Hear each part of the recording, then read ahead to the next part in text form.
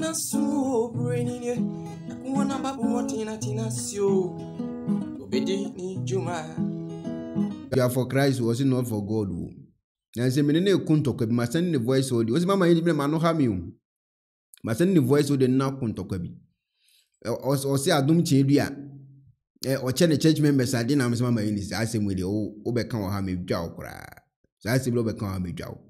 You never bear no switchery, but ya cool back door, and the other have a canic sway. You beckon actually. Mamma in his woeful. I walk of funny evidence, the account. Now, the evidence what the account and they say, Church of Pentecost for aging quadan tithe. Ah, they say tithe me them I confuse you. Ebi say Adam entry tithe ni apamano. Ebi say tithe no just why adwuma ansa na atua. Ebi say tithe ni yenji tithe. Ebi say agene bosomi. At the tithe na there problem Ghana oh. Em say tithe na I said I problem Ghana. Em say I problem Ghana oh. Eti mama Eunice de ono so evidence abeto. And when the Church of Pentecost for the face water tithe now. Young good Mama Eunice also research our way Eddie Abbey. Mema, good afternoon, good morning, baby. Out to me in Kebia. May the one cheer mouth. Sansama, we are for heaven. Genesis are not for heaven. My catch was in your account. Ye call heaven, and ya no in your account. Maybe I told me a video. Na maybe say. Me who book be and I say. Ye who a dear chere say. And kwala one edi if it's 7 akosi 9 4 betia tight. If it's 0 to 6 years 4 betia tight. If it's 10 to 12 years 4 betia tight. E wa amount bi a omoba betia. Enti me te sa asam no enokre eye me nwanwa. Enti me be ye video baby sa apostle. Sa daddy ni amati ni e dia ye hu ni apostolic and Pentecost. Ye hu se enkwala ni communion. Enkwala ni communion dia ene ye den na enkwala tia tight. Na me pacho akwala wedi 7 years akwala wedi 9 years papa edwuma ben na akwala yi ya esese wotua tight enti bebe bisa ye se eni de kwan so papa epesi ye hu se ye nokre se ye de tight e man kwala etua na se still na nipa bebre enyini enti me pacho tight book ni or see you must pay your tithe on all money received from your parents, friends and family members. Inti ano na mede mense toto so wo ho inti wan kasa kenkan na hwe sika wa wofo edema wo betua tight wo so sika wo namfofo edema wo betua tight wo so sika wo busuafo edema wo betua tight wo so Apostle Eric Nyameche the Church of Pentecost aday me hu adwiri me se eye me nwanwa nti mo a video no mo se anya no kre mo a video no mo se anya no kre bi mo kra comment me ba ko Sunday school on tia tight me ko Sunday school me tia tight ene abusia ma wani na ho na fe ne ye de ba ene na fe ne ye de ba nti ebia yeso mo aye kan ene o mo betwam na o mo de ba pa ese wo ba 7 years ko 9 obetia title wo siko obetia wo ba 10 years kosi 12 o siko obetia 0 to 6 years o siko obetia e ya de a wo mo de adampa cho homa ne da ho da menya homa ne kese pa no me bie mu na metwa ne nkakra sa de ameye we na me de aba owufo wona ma wani na ho enye ye sika na erade gida we hirae enti mesi mi kakwa erade eno mo se erade me mfa mabakan emebo afore emepa wo cho me boni nti erade se daabi me mfa na ntwie ba wadi afe erade se daabi ni amepe eye mobro hu tenene abrabo ena mepe adoye pe ena mepe na enye usika nti enye ye sika na erade je abusia enne ye Kristo suma ye we titan ka Kristo suma ho me pa cho Matthew 23 na Yesu no na nya one e Kristofo na e kasa no ne Farisifo na o kasa me pa wo cho na sa 23 omo se Yesu ka se ba kono nso eno kra ntutu so dudu Yesu obodin sa ba kono o se we na sesa moye o sha se Farisifo nya twem Farisifo nkruntiama Farisifo odidi wo matam kansem bebre ena mamumu ye de ne ma ensem fata na omo ye nti odu ba bi no se hwe ni ankese se ni ehu hia pese se mobro hu atemo ni mobro hu a ankese se moye no monye enu ehu hia ena ankese se moye ne ehu hia nka Church of Pentecost asesa moye makosi prison wo mereko church members youth nya adwuma nye nti anka mo de prison sika ne si adwuma na youth mi nya adwuma ye ya eno na nka Awurade pe mo de sika akoma aban so mfa nkosi cathedral wo mereko youth wo Pentecost asori dem a wo mo nya adwuma nye nti eno na nka ehu hia se asesa nka mo beye Yesu se eno na nka ehu hia sanka mo beye nso eno no manye maji eno ato nchen na moje tight and de moje nkwala nso tight Awurade hu. Okay, eti mama Eunice di video we ba bonten no ya asem wo Ghana eti Pentecost for we dem meyi mu ho anu nkura etua tight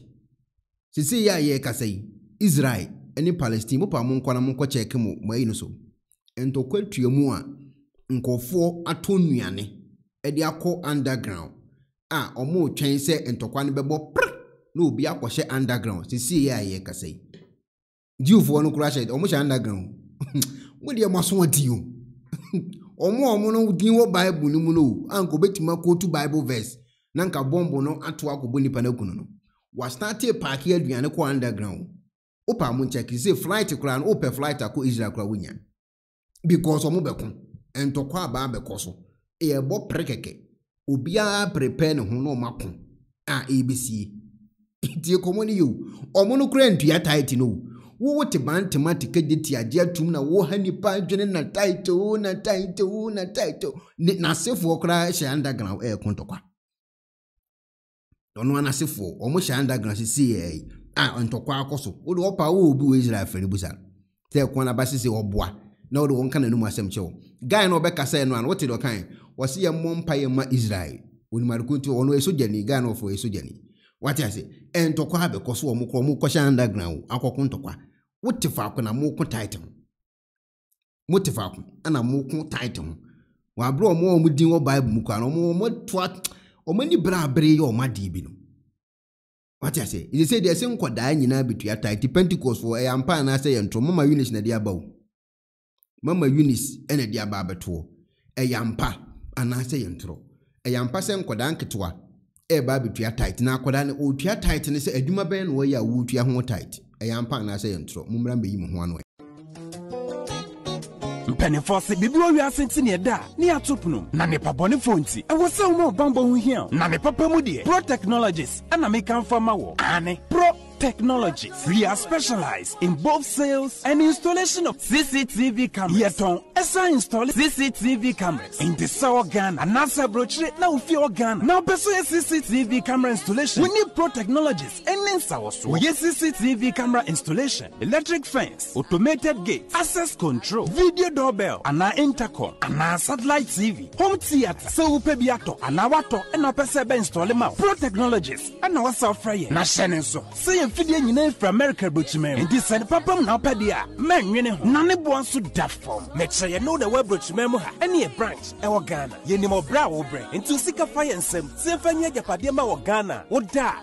na near tenese yes general construction so we brochire na peso si fi Ghana e dan plan bi peso si se wa sha se dada ana fe na peso si plan bia ye besia ma eno echi so here solar power ana bamba ho sensem bi ade woni ye ni nsawoso ne sanso ye smart home abefo fidie bi apese hye e wo fie ana watwuma mo de ma wo woni ye ni nsawoso we are just a call away ne sanso wadan de ma han ana ofre brochire bedu Ghana na wo pe full house room ana apartment ahan for short term and a long term ye be ma obiane border form na bamba ho nsem de manwene ho enna ye interior decoration so wasi fie na wie ana ye si fie na ma no ye sign decoration ye be siesie fie ana office o e de ama no edi so tom fidie bi na wo hokun e fa so install ana ne settings ye be ye e de ama e wo Ghana wo be hu yen wo mira fra denta e de wani a che dodowa wo be hu ye e wo ahie ye ne Emerlin pharmacy and what the same building. For information or WhatsApp 401-7570-300 and a +401-6992-254. Pro Technologies. We have the solutions for your security and home entertainment needs at affordable prices.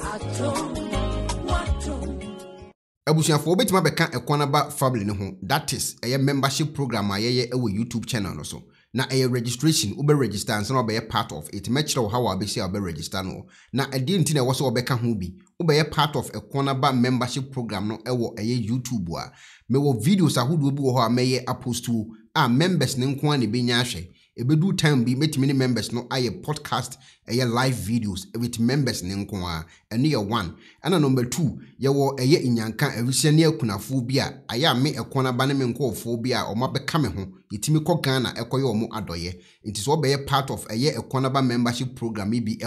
ewo YouTube ha ubetimi so sponsor anasa abeka sa adwumadi ho nti ubeka YouTube membership program ya make ho asemi ho a sika obedonate ewo YouTube membership program no so no YouTube for ebeti ediafi wo account mu no se obi etimi frɛ o ekona ba so okoye research mamia se sika na bi ene etimi edima nkofo wo Ghana ti om ho ka because metua tax ema sa nkofo no ekokoye sa adwumadi no research no ede boa nkofo a omo so part of a cornerba membership program yi ho nti ubetimi be part of a cornerba membership program yi ewo YouTube ha na ho akwankyere eni ubetimi akọ video bia cornerba ma post wo so no amia join so umia join so a ebebi another page bi e de amount ho na be fill in with details uwia na afi no wa apply no abeka a cornerba membership program yi ho ewo YouTube ha me da se wate ase bibi ni ekire wo so na wonte ase a ubetimi leave comment ewo me video bi ase me kire mu so e de akire